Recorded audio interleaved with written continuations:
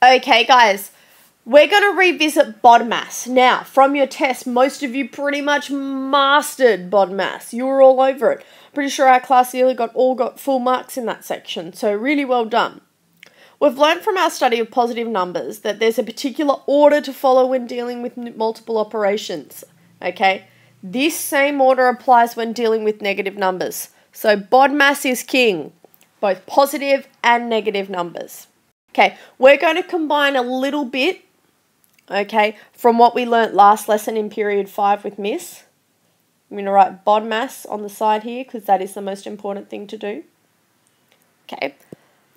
And we're going to see if we can apply it here. Okay, so here's our first example. 5 plus 2 times brackets negative 3. Okay, now that negative 3 is in brackets, so we make sure that that negative sign stays with it. So, our first thing, do we have brackets? Yes, but there's already a number in it. Nothing actually needs to be solved within the brackets. So, I'm going to let that negative 3 hold fire for the moment. I don't have any orders. Okay, I don't have any division. I do have some multiplication. It's a plus 2, a positive 2, multiplied by a negative 3. Okay, remember, the sign is whatever's directly in front of the number. It's a plus 2. It's a plus 2 times negative 3. Okay, if that's a positive 2 times by a negative 3, 2 times 3 is 6. And I've got a positive and a negative, so my answer becomes a negative. Okay, and it becomes 5 minus 6. 5 minus 6 is negative 1.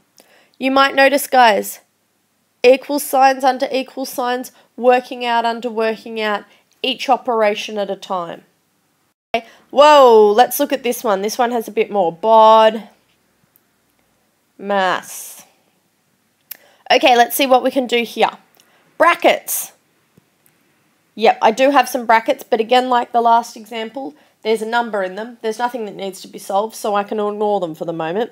No orders. Oh, I do have some division. I have a negative 10 divided by a negative 5. 10 divided by 5 is 2. And I know when I have a negative and a negative, it becomes a positive. I leave everything else the way it is.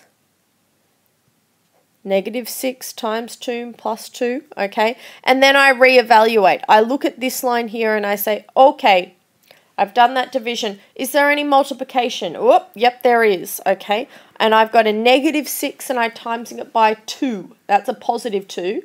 I know the 2 is a positive because it doesn't have a negative sign. 6 times 2 is 12. I've got a negative 6 and a positive 2, so it's going to be a negative 12 plus 2. Okay, I've only got one operation left. Sorry, those equal signs are meant to be under one another. I've just done a bit of a dodgy. Negative 12 plus 2. Okay, I'm getting closer to 0. I'm getting negative 12 degrees, 2 degrees warmer, becomes negative 10. And that's it, guys. That's BODMAS with negative numbers.